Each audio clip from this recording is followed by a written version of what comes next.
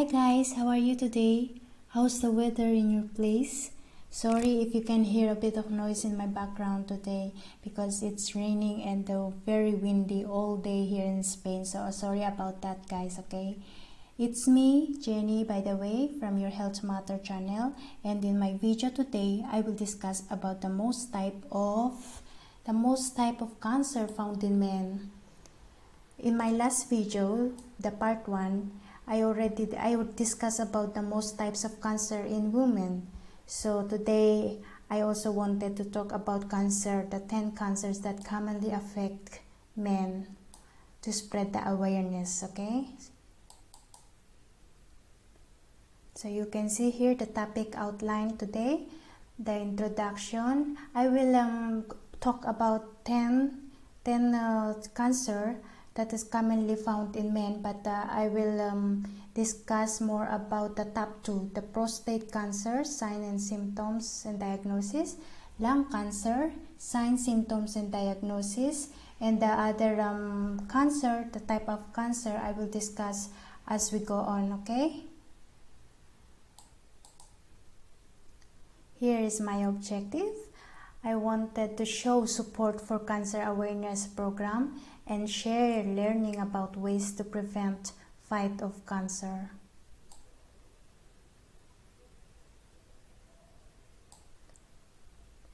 Introduction. This might be the easiest way to comprehend the infos you'll see in my presentation about cancer and how to prevent cancer. Discovering that you or your loved one has cancer can be terrifying, isn't it? At the same time, once you comprehend the causes of cancer and learn how to reverse those causes, you or your loved one may have more than a fighting chance of beating cancer.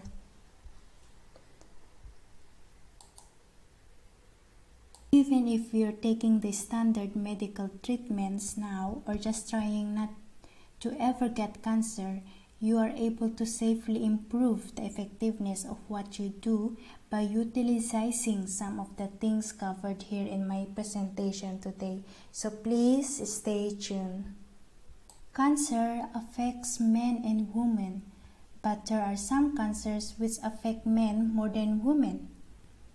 And also, many times these cancers are more deadly in men than they are in women. Men can lower the risk of getting these varying types of cancer by avoiding smoking and receiving screening tests at early age. And I will discuss more on them as we are going on. So here are the most common types of cancer found in men. Sorry for that. Number 1 is prostate cancer. Prostate cancer. This is the most common cancer diagnosed in men. Prostate cancer is found more commonly in African American men than any other racial or ethnic group. It is unknown why it affects African American men more. But it is recommended that you talk to your doctor about the screening option for prostate cancer through generally at around the age of 40 and above. Number 2 is the lung cancer. Look here. Number 1 cancer that kills man. Again, more African American men are affected by lung cancer than any other racial or ethnic group. A large majority of instances of lung cancer arise from smoking. The best way to prevent lung cancer is, of course, to never start smoking at all, but to quit immediately if you do smoke. Number 3 is colorectal cancer, the third most common cancer in men. It affects all ethnic groups and men and women about the same. It is found most often in the people aged 50 and older. Screening for colorectal cancer is, of course, out of most important in finding and treating this cancer and saving men and women. Number 4 is the bladder cancer. Caucasian men have higher chance of getting this bladder cancer. This is more in men than in women, and it's 3 times more likely in fact. In fact, Caucasian men have a higher chance of getting bladder cancer than any other ethnic or racial group. And in bladder cancer, it generally affects men over the age of 60. The older you are, the greater your chances of getting the bladder cancer. So here in colorectal cancer, it's age 50 and above, and the bladder cancer, men over the age of 60. So guys, be careful. Here is the number 5 types common found in the men is the skin cancer. Skin cancer is the more prevalent in men past the age of 40 in the United States. However, before the age of 40, it's found more in women. Can you imagine that? And the number 6 is non-Hodgkin lymphoma. This cancer which attacks the lymph nodes. It is more common in men than in women, and especially in white men. It mostly affects adults with a compromised immune system, like from the HIV, guys. There are forms which can affect children as well. Certain types of non-Hodgkin lymphoma can be found in women more than men for an unknown reason. 7 is kidney cancer. Men are twice as likely as women to get kidney cancer. However, it is still amongst the top 10 cancer women get as well, the kidney cancer. This is a cancer that generally is not seen by men or women until later in life after age 64.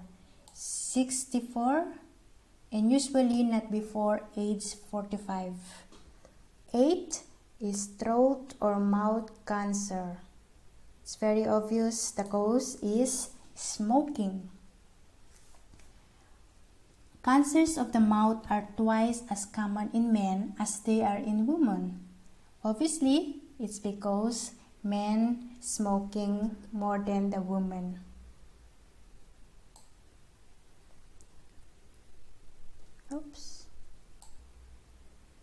Number 9 is leukemia.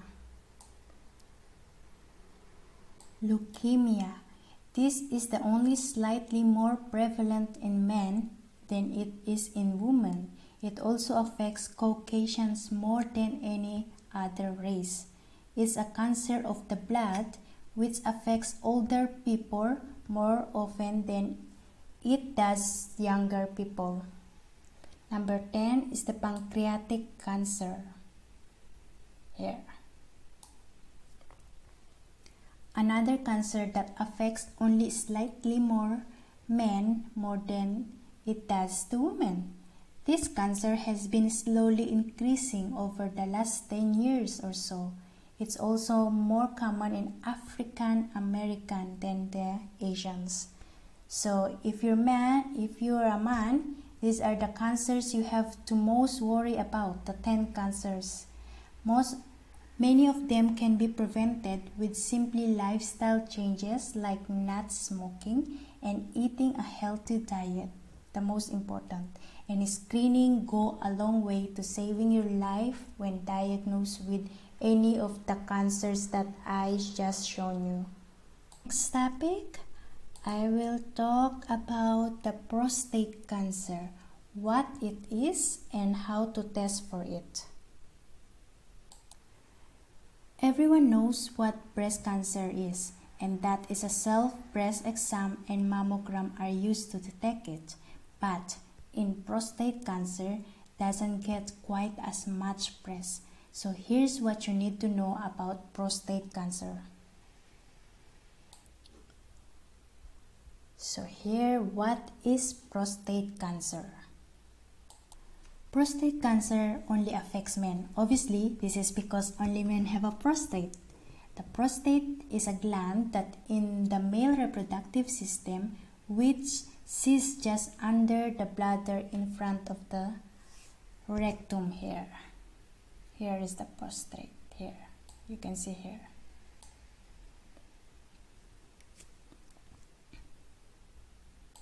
Prostate cancer is a very slow developing disease.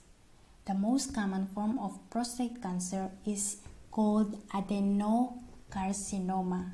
This cancer develops in the gland cells which make the fluid that is added to the semen, and the other types of cancer can start in the prostate gland. Cancers like sarcomas, small cell carcinomas, and transitional cell carcinomas. This is extremely rare though, but most types of prostate cancer are called adenocarcinoma. So, what are the warning signs and symptoms of prostate cancer? Because of how slowly prostate cancer can develop, many times men die of old age or something else, never knowing they even had prostate cancer. However, that's not always the case, and it's important to know the warning signs of the prostate cancer that you can see in my screen now. Increased frequency of urination, you always go to pee-pee, and urgency to urinate, urinating multiple times during the night, hesitating to urinate, having a hard time to starting the flow, and you can see sometimes blood in urine or blood in your semen. Now, new onset of erectile dysfunction, pain in the bones of the lower back, hips, and or ribs, loss of bladder control. All of this could be the sign of something else, of course, but you should see your doctor if you have any of these symptoms that you can see in my screen, and know what they might test for your prostate cancer. So it's very important, guys, to not ignore the signs and symptoms that you can see here. Then if you can, if you think that if you feel like weird, then you have to contact your doctor. So what tests to diagnose prostate cancer? Prostate cancer can be found by determining how much PSA, or the prostate-specific antigen, in the blood. PSA is a substance that it is made by the cells in the prostate gland. When levels increase, this could be a sign of prostate cancer. Listen to that. But since other things can increase the production of PSA, or the prostate-specific antigen, in the blood, such as enlarged prostate or older age, this isn't always accurate, guys. So your doctor might recommend that you have to test to be performed at a later date, or he might send you for a biopsy of your prostate. Another way is the digital rectal exam, or the DRE. This is the exam every man dreads, where a glove finger is stick in the rectum and the prostate gland is felt. This exam is less effective than the prostate-specific antigen test, but both tests can give false positive or negatives in many cases. So, it's very important to discuss your option with your doctor. It's the best we have got for early detection. For most men, discussion of testing should begin around the age of 50. However, if you have a family history of a prostate cancer,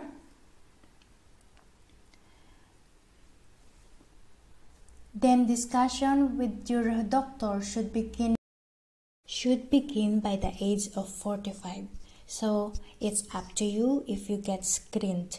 Because prostate cancer develops so slowly, it might not be necessary to go through screening, which can cause anxiety to you or tell you you don't have it when you do. So, if your doctor does suspect you have a prostate cancer, then he will send you for a biopsy of the prostate. And this is the most accurate way to determine what's going on with the prostate. If you have one of the symptoms that I just discussed a while ago. So be careful, guys. The bottom line with the prostate cancer is it has a very high survival rate, but you should always be aware of the symptoms your body is presenting with and your family history, and discuss all of this with your doctor, because no matter what, as it with all cancer, we remember the earlier it's detected, the easier it is to treat. So always remember that, guys. The earlier it's detected, the easier it is to treat. So again, guys, I will remind you again that don't miss it. This one, important to remember. Always be aware of the symptoms your body is presenting. Discuss family history to your doctor. If you have family history of the prostate cancer, you have to discuss that to your doctor. Because as I said, as with all cancer, the earlier it's detected, the easier it is to treat. So that's it. Now my second topic will be the lung cancer. What you need to know about lung cancer. Lung cancer being the leading cancer causing death in America, you really should get to know all you can about this disease, including the causes, the symptoms, and the screening tests that are done to diagnose the lung cancer. If you're armed with the facts or the information about this disease, then you'll increase your chance of survival.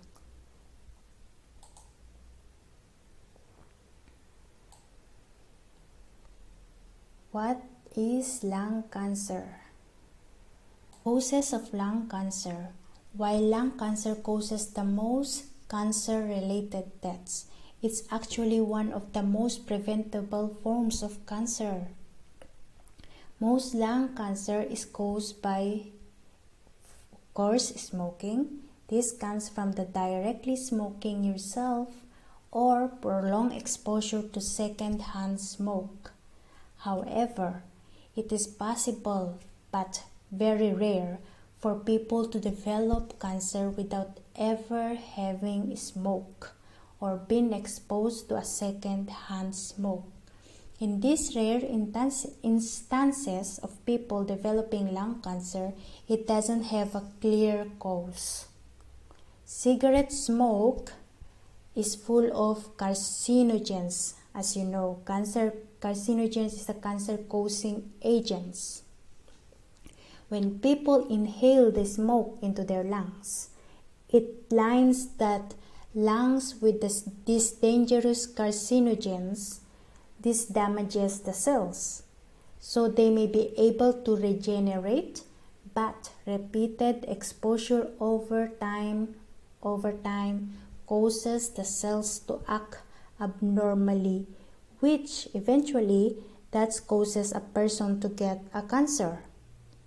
So, if you're a smoker or have been exposed to a lot of cigarette smoke in your life, then there are certain signs and symptoms you do not want to ignore, of course.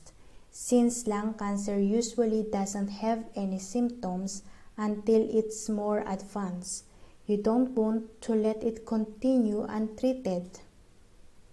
So again, the causes of the cancer, of the lung cancer, is related to death, one of the most preventable form of cancer, and it is caused by smoking. Here are the symptoms of lung cancer. Here. You can see in my screen what you should look out for when lung cancer is involved. A new persistent cough, any changes to your smoker's cough, coughing up blood if you have blood when you cough, no matter how little it is, shortness of your breath. You will experience chest pain, wheezing, hoarseness, and of course the sudden weight loss without trying to lose weight, bone pain, and you will experience always headache. If you have any of these signs or symptoms that have become worrisome or anything else that concern you, then call your doctor right away. Ignore all the symptoms of lung cancer, guys. Call your doctor right away. And quitting smoking before any of these symptoms arise is very important, guys.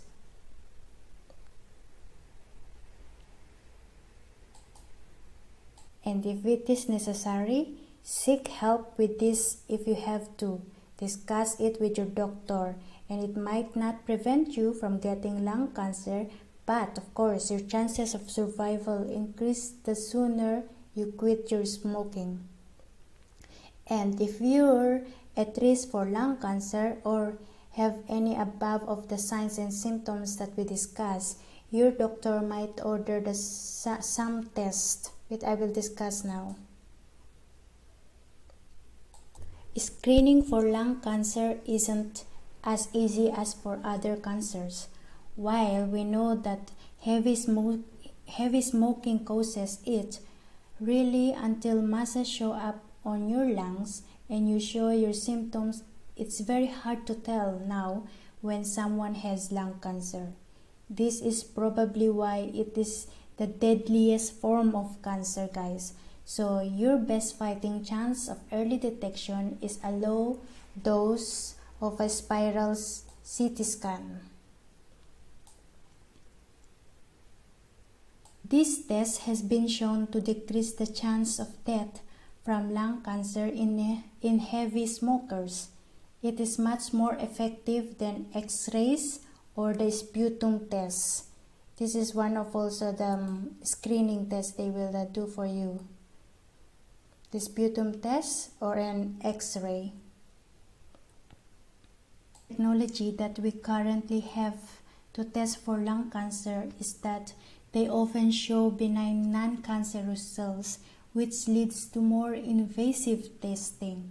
So since there is even greater chances of survival in most cases, having invasive procedures are not always recommended.